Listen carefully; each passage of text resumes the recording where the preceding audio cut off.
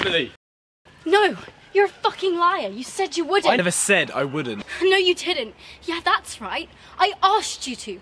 Fuck, Kyle, I begged you to. I begged you not to hurt her. Why did you? She's my friend. She was going to hurt you. No, fucking up my night isn't... I would have been fine. No, you would be upset. And what does it look like I am now? Now you are queen of this party, and no woman is going to storm in with a protest because she's fundamentally against you. She's not against me. Yes, she is, Emily. Yes, she is.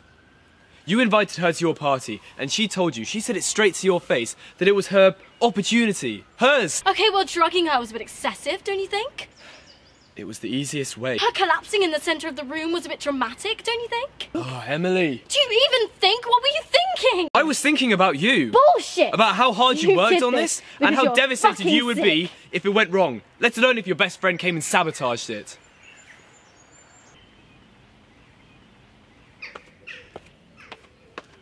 Sorry to interrupt. Is Olivia awake?